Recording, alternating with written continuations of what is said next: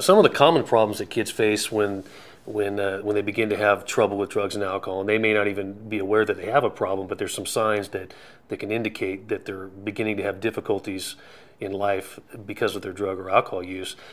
First one that comes to mind would be school difficulties, talking with teachers, getting into arguments with officials at the school, maybe getting suspended, and getting into fights, having just general issues with authority figures, having trouble completing assignments, not showing up to class. So that's an area where kids can have trouble. Another area very common for kids with drug and alcohol issues is at home. I mean, it's already tough being a teenager, and then parents. That whole thing is just it's a difficult time in the life for everyone raising teenagers. And so on top of that, when you add the drug and alcohol, there's more fighting, there's more verbal arguments, there's more bucking of the rules, not following what mom and dad or aunt and uncle or grandparent may say.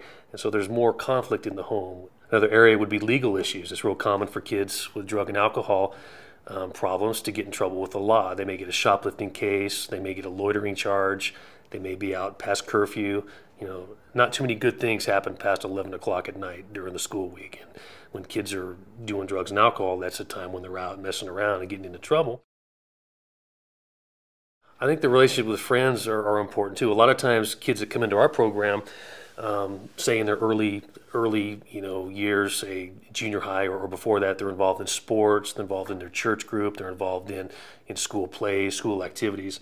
When they begin using drugs and alcohol, then that pool of friends begins to narrow to a group that uses drugs and alcohol and gets into more of those types of behaviors.